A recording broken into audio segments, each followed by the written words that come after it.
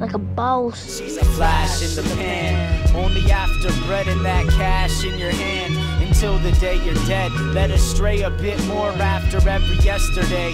In a worst case scenario, maybe it'd be best this way. Did I forget? Do you have a guilty pleasure movie that you watch that you would be unbelievably embarrassed that other people would know that anytime you see it, you definitely watch it? This is mine. It's actually called The Goodbye Girl,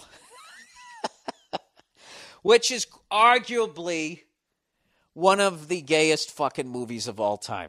All right? But what I love about it, the reason why I like it, is because it's Richard Dreyfuss's first big role, and I'm a big Richard Dreyfuss fan. And I just love it because you see a guy seizing the opportunity that he's got this role, and he just goes all out. It's a total fucking chick flick or whatever, but I don't know. He's always funny to me. And the amount of shit that he has to do in the movie that I would be embarrassed to do when he pulls it off is why I always end up watching the movie. And I never watch it from beginning to end. I always catch it at some point. Plus, I'm a sucker for any movie that's shot in New York, and I get to see what New York used to look like. So that's another reason why I love watching that movie.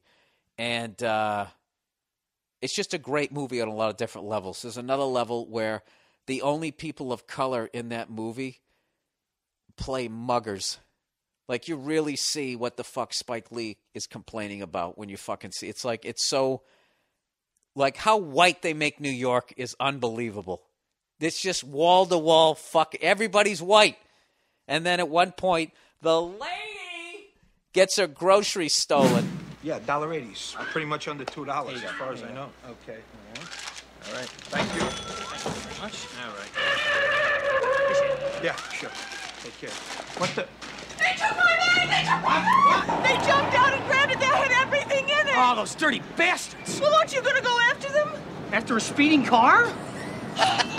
Oh, thanks! Thanks a lot! Well, they could be armed! So Richard Dreyfuss runs after this carload of people, and out of the car jumps like two Puerto Ricans and a black guy, and they got fucking afros and knives. All of a sudden, it turns into Death Wish, this chick flick for like half a second. Hey! All right! Give me the bag! Give me the bag! I'm not afraid of you guys! Out of the car! Out of the car! Hold it! No! Man, let's cut hey, come on! Hey! I was just asking! Hold it! Relax! Hey, baby, got simple questions. Hey, hold it! It's completely unnecessary in the plot of the movie other than to just remind white people to be racist. But that's not what I wanted to talk about in that movie. What really interests me in that movie, as I mentioned a zillion times, is I drive a Toyota Prius. And when I drive it properly and I'm not slamming on the brakes and stomping on the gas, I can get 41 miles per gallon. Okay? Which is supposed to be good because a lot of shit gets 23, 25. Now, I've maintained for a while now that cars in the 70s used to get like 33, 35 miles a fucking gallon, and that's goddamn almost, 35, 40 years ago. In this movie, this chick flick, The Goodbye Girl, the chick that Dreyfuss is falling for, she's actually, you guys ever go to a car show? Where they show all the, whatever, this year, coming up in October, they'll start having the car show, and they have all the 2012 models that are coming out. And speaking of models, they have these broads standing next to them. At least they did back in the day, unless they consider it too sexist.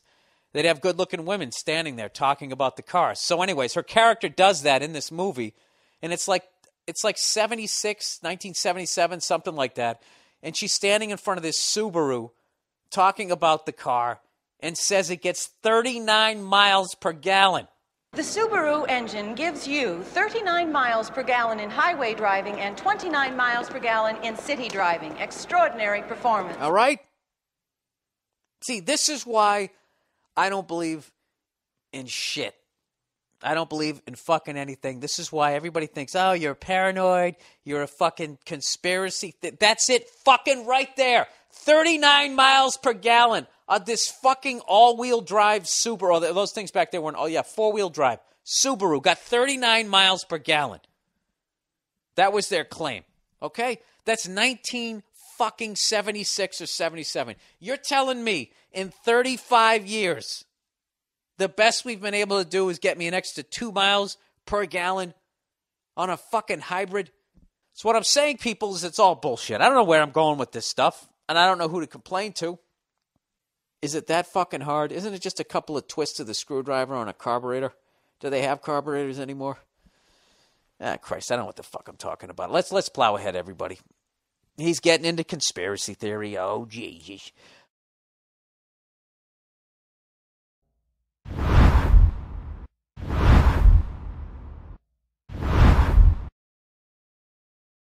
Hey, I think I have a clue now as to why all those other guys left. Crackers! Animal crackers, lady! You got a severe case of emotional retardation. So, what's going on? This is your phone? Why am I in your phone? I'm sorry. You just seemed really happy, and I wasn't. What the fuck? Hey, buddy. Hank, what are you trying to do to me? What would your mother think? I think she'd be happy somebody loves me. Hank, that's a dead body. What are you, retarded? Dad, don't say that word.